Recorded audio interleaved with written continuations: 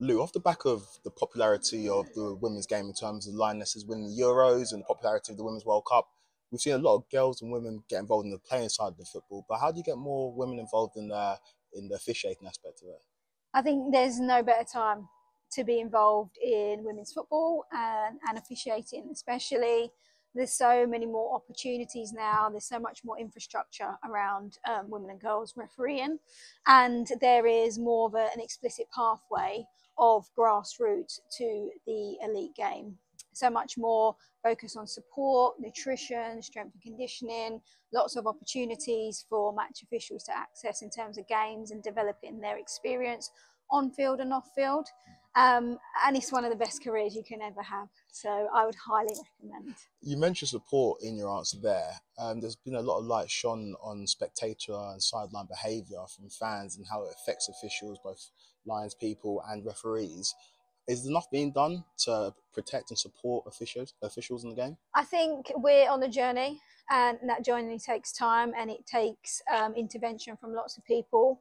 I think in terms of support for referees, it's always evolving because support is very individual to that person and their needs. But it's also got to come from those that are perhaps not as mindful as they could be with how they vocalise refereeing decisions, for example.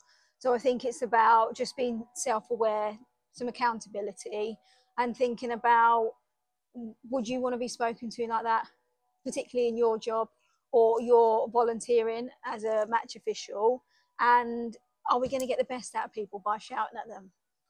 Probably not. Yeah. So what can we do to make that on-field experience better for the referee, for them to thrive? And in terms of your individual pathway, you've progressed through the games, working from grassroots all the way up to working for the FA right now. What do you see yourself doing within the next 5 years in terms of officiating and refereeing? So I'm recently just retired from on-field. I refereed in the Women's Super League for the last 4 years. Our first baby is due in October, so I'm going to take some time out. Congratulations. Thank you, to raise a family. But for me, it's continuing those off-field opportunities. So I currently observe. So I've just been accredited to observe at 2B status, which is National League South. And I also coach in our FA programs as well, so FA Core and Emerging Talent programs. It's really important that we upskill our current workforce and our next generation for them to go on and have the opportunities I've had. I think that would be really remiss of me not to pass or pay that experience forward. So, Aji, can you explain to me your role as an ERD referee, please? Yeah, the ERDP refereeing program is the Elite Development Refereeing Program set up by the PGMOL. There's been a significant amount of investment in refereeing at the professional game to ensure that the referees are a lot better and more equipped for the game demands of the modern football.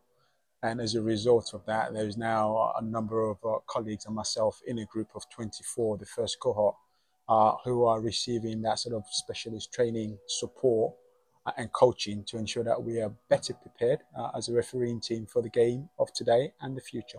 And what does that entail in terms of making sure you're better prepared? Well, effectively, I am now an employed staff within refereeing. So refereeing is now my part-time job, so to speak. And that requires me to obviously have a much more detailed training program around fitness, mental preparation for game, but also getting involved through coaching, looking at games, pre-games, post-games, tactics, football intelligence, insights, so that when you go into a game, you are much more better prepared as a referee to cope with the demands of the game, but also having the understanding of what to expect from both teams so that you can referee the game to the level expected by both teams. So what makes it quite difficult for match officials is the touch of sideline behaviour from spectators. How do you combat that, and do you think enough's been done to protect match officials? It's a really, really great question. I think fundamentally people need to recognise that referees are human beings. And I know I say that as an obvious statement, but it's probably the only job I know that you've probably got to make about 300 to 400 decisions in a space of 90 minutes. So whilst you might be prepared, you may get certain things wrong. I think sometimes with spectators, they come into the game and inside lines with tinted glasses. Yeah. They only see things on their own side, whereas the referee sees what it should be seen and trained to see what he should see. So whilst there is understanding of disagreements, because that's what football, I think, doesn't necessarily condone the level of sometimes behaviour we experience within the game. And I for one, I'm delighted that the FA are doing a little bit more to combat that this season.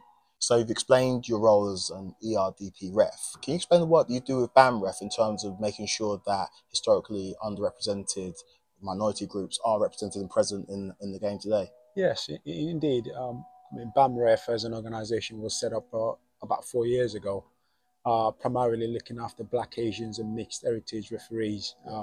I think when you look at the game today, it is probably fair to say that if you look at the participants, the players, there is a good representation of people of all creed and race, so to speak, within the participant. However, when you look at refereeing, which is very much part of the game, it's obvious that there is a lack of representation the further up you move into the game. Now, refereeing as a refereeing family, there's about 30,000 referees qualified in this country, of which 8% are from Black, Asians and mixed heritage communities. Mm-hmm. When you look at the pro game, there's less than 1% representation in the pro game, which tells us that there is a challenge there quite clearly. So BAMREF was really set up to look at and help stakeholders address those challenges, primarily around recruitment. But more importantly, when you have got 8% representation within refereeing in general, what can we do around the retention and the promotion strategy to ensure that those referees from those communities are getting a fair crack at the whip, opportunities to show their talent, but also to help drive the recruitment strategies. So our BAMREF work has been predominantly around working with the FA and working with professional game to ensure that we are attracting referees from our communities into refereeing, but more importantly, supporting them to ensure that they can be the best referee they want to be in the game, no matter what the level they operate at. And you're a trailblazer in your own right in terms of what you've done for refereeing. See someone like Akil Howson, who is the first Black match official in the Premier League for 15 years since Uriah Rennie. Can you explain the effect of somebody like that being so prominent in the game and how much that will influence maybe young people from ethnic minorities to get involved in match officiating? I think if I'm being fair on Akil, I feel Akil is following his own dreams, and whilst his dream is his own, yes, there is elements of visibility required to give people that vision that they can be it. Because if you can see it, then you can be it ultimately. And if you can't see it, then you ask the questions. And I think myself going through the game, you mentioned Uriah Rennie. I think it's probably fair for me to say, other than Uriah Rennie, in the history of our game, about 150 odd years, there's only ever been 8 officials of colour. Mm-hmm. Prior to myself getting involved that I know that I've ever been in the game, which is remarkably quite a low number. So myself going forward, obviously I recognise my responsibility, but I think more importantly, similar to Akil, this is my dream. Mm-hmm. And if it has a positive effect on other people, fantastic, great, why not? But ultimately it remains the fact that I'm in referee, not because of that reason, because I love refereeing, but it's important that I demonstrate that to people that look like me and people that look like Akil and Sonny Gill and Boops Gill, that there is opportunity for them as well, if that is their dream, to follow their dream and become the best referee they can be in the game.